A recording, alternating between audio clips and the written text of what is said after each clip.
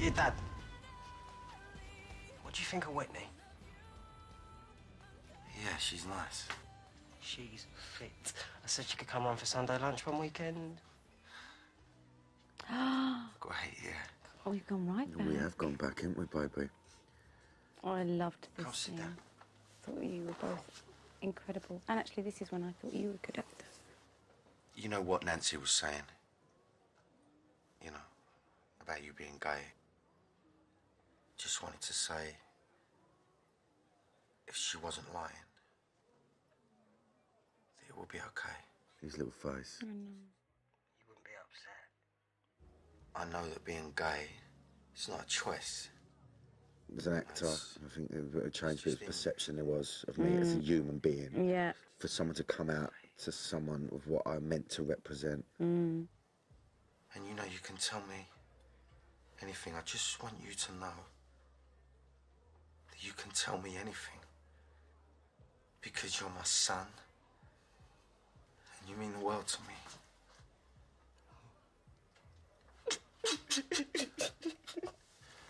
You and Sam in this scene are so on the money.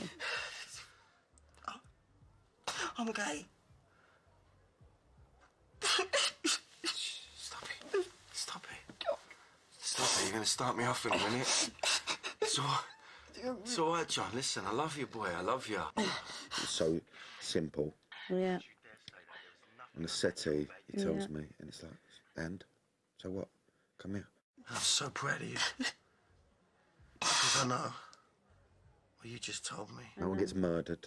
No, It's a great big storyline leading up to it. It was brilliant. It was brilliant. So it was simple, brilliant. and that's what I thought. Hold on a minute. Actually, I'm really proud to be in this show. So you're the one we should have called Nancy.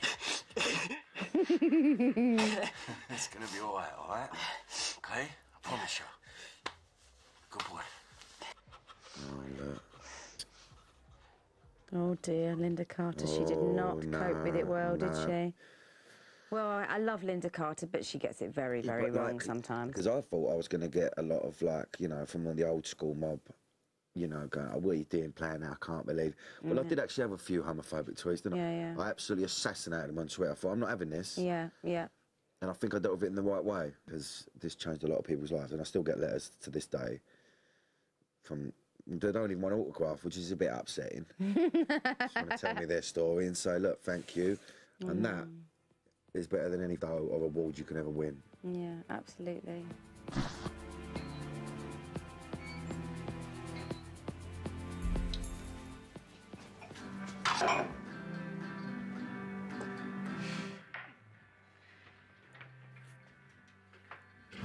Oh, you made me jump. It won't be long. I didn't think we had any, but I found some.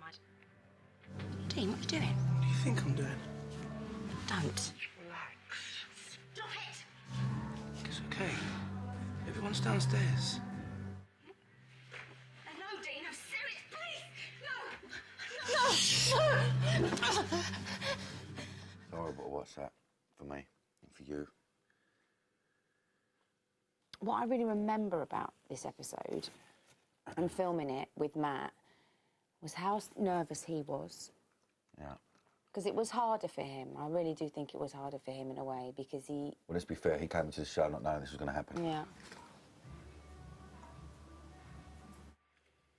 This is when it all changed, wasn't it, really? This is when you could really... I mean, it's horrific.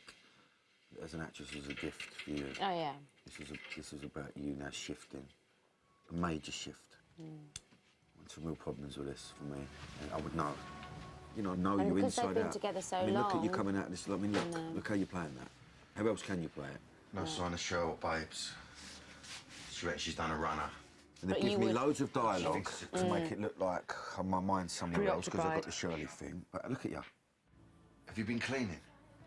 You sort of have to play these little beats that don't necessarily always work and aren't truthful just to move the story on. Because obviously, if you clock it straight away and we end up in that what's wrong conversation, I could have ended up telling you there and then there's no story. Well done with Dean, by the way.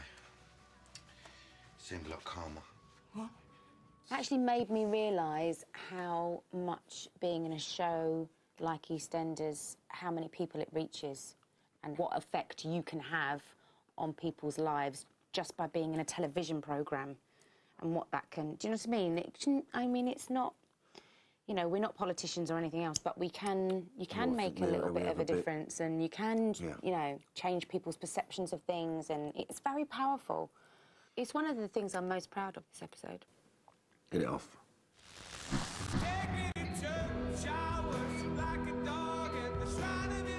There ain't a great tradition of after dinner speaking. In the Carter clan, Merry Christmas. Oh, dear. I may not get another chance. That's a year ago. I know it is, Dan. A good husband. Treat her like a queen. I mean, This is I think this is amazing. up there, one of the best Christmas episodes. I think this was a real dark, proper EastEnders Christmas, isn't it? It was. It was brilliant. Mick. Nick. Oh, here she is. I'm reacting to the rape thing, the mother thing, Yeah, I know. The you brother just found thing. out. Not now. It's important. Stan not being me dad, Please, Mick, outside. I know. all in one go. Because you don't want him to hear what I've got to say. You want to keep him close. Oh, it's Dean. That's just in time for coffee. You need to tell him the truth. Stay outside! Deaf. Mick, She said Mick, stay she's out. lying to you! We're sitting down, you know, because about the A big lot of stunt, pressure. what we're going to do, what do you want to do to him and all that. I mean, obviously they turned down everything I wanted to do to him.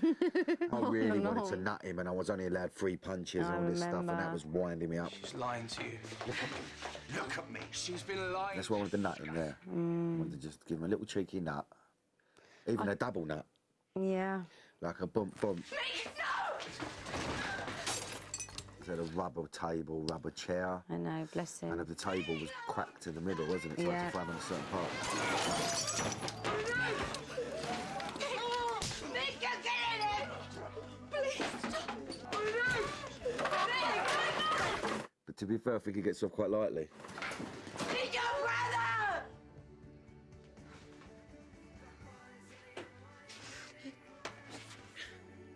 Dean, he's your brother. I think we couldn't have done it any better, babe, to be honest with you.